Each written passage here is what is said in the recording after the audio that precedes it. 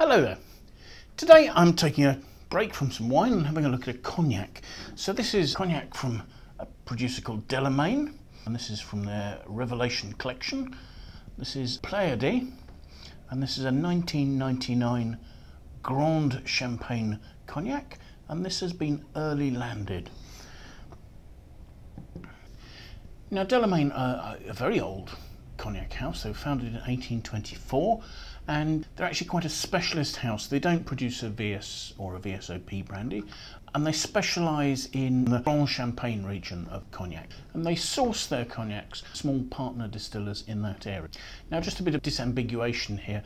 When we're talking about champagne cognacs, we're talking about some of the regions of cognac, and simply the word champagne relating to an area of countryside in terms of a name. So the Champagne sparkling wine region is named because of its rolling countryside. Similarly, the cognac regions are named because they are rolling countryside.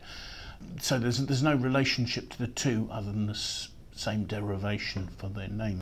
Now, bizarrely, Grande Champagne is actually a smaller region than Petit Champagne, a region just to the south of the town of Cognac, and it sits between the Charente River and a tributary of the Charente called the Ney.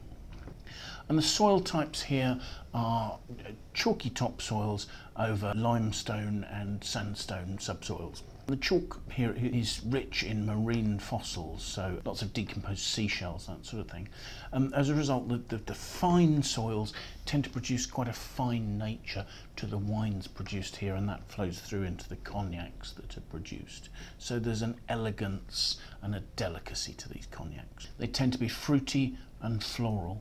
Now the varieties used to create the base wines are just the same as you'd get elsewhere in cognac. So predominantly Uni Blanc. Legally it has at least 90% comprising Uni Blanc. Other grape varieties used to a lesser extent are varieties such as Folle Blanche and Colombard, and there are more, but those are the two principal additional varieties. So I describe this early landed. Sometimes you hear the term London landed. These are cognacs that, as young cognacs, have been landed in the UK and aged there. And this is mimicking the action of former days when, instead of being shipped in bottle, cognac would have been shipped in cask to merchants in the UK and would have aged in the merchants' cellars rather than in the cellars of the cognac house. So here we have a wine produced from grapes that were harvested in 1999. It was shipped in 2000, so it may well have been distilled in 2000 as well, and aged for 21 years in cellars in the UK. The cognac was shipped and aged in a 270 litre seasoned oak cask, and the way that was created was by taking a 350 litre oak cask that had been seasoned and cutting the staves down to create a 270 litre cask. And the idea of this was that it wouldn't give a particularly strong wood influence to the brandy. So the brandy landed in the UK, in fact in Bristol, in the year 2000, and it was put into cellars there. They were deep, I think it was at least 3 floors down, and there was a constant humidity that was above 95%.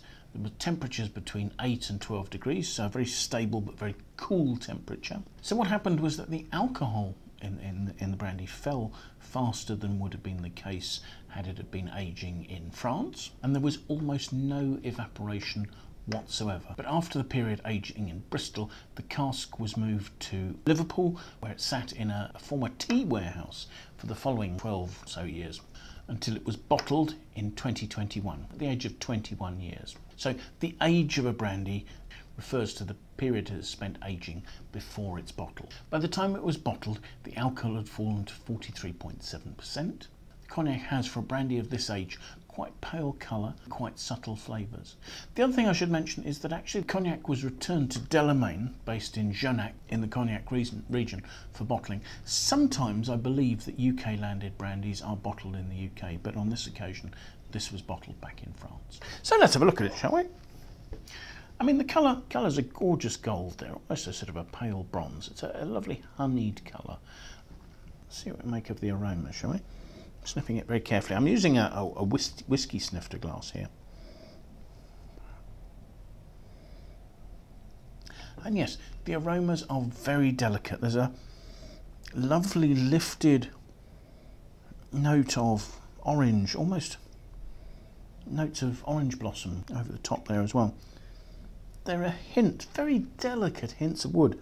It makes me think of marzipan, of almonds. You know, there's a slight note of cedar there, and it's seasoned oak, so you wouldn't expect it, but maybe a little bit of vanilla just coming through there.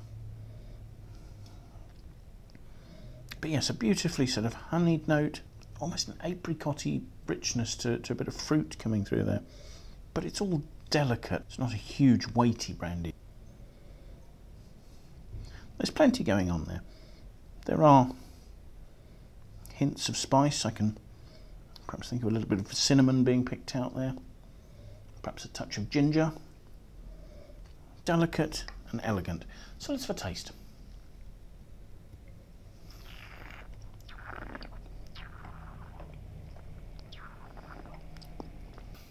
Initially that is light and quite spirity. There is these lifted notes of oranges, orange blossom, hints of tea, slight honeyed note. There are peachy notes. There is a delicate hint of sort of almond, marzipan, that sort of note coming from the oak from aging there. It's not a rich, very rounded or powerful style, but there's a charming delicacy and a lovely persistence of flavour. The richness, the orangey notes that I said sort of started as peach, you're starting to see more sort of ripeness to the fruit. It's almost a hint of ripe apricot, and once you've got to the stage of the apricot, you're starting to see those hints of spice, the dusting of cinnamon, dusting of ginger, hints of vanilla, those sort of complexing notes. The alcohol is of course quite warming, and it's covering the back palate, and that's where you're seeing sort of slight cedary notes and the hint of cinnamon. But at the same time, the delicate fruit isn't being overpowered here. There's a lovely balance between the elements. Yeah, a really different, interesting and delicate example of a cognac that I think is showing the style that you should expect from Grande Champagne cognacs really quite clearly. A cognac to be sipped and contemplated, and it's certainly given me plenty to think about. I'm actually tasting this as part of the celebrations of Wine-Searcher's 25th birthday this year, because the Wine-Searcher website was founded in 1999. So we wanted to try some wines and spirits that originated in the same year as we did, and I think this one's doing pretty well. Thank you so much for watching. I do hope you found the tasting of interest. If you've enjoyed it, please press the like button.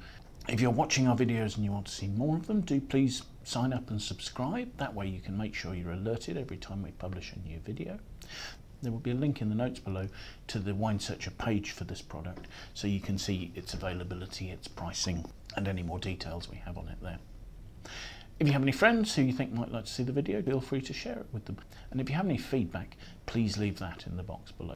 We'd love to hear your views on the tastings we're doing, the products we're looking at, or anything else that relates to that. Most importantly, however, do please try and make some time and come and join us for another tasting again in the near future. Thanks again. Bye for now.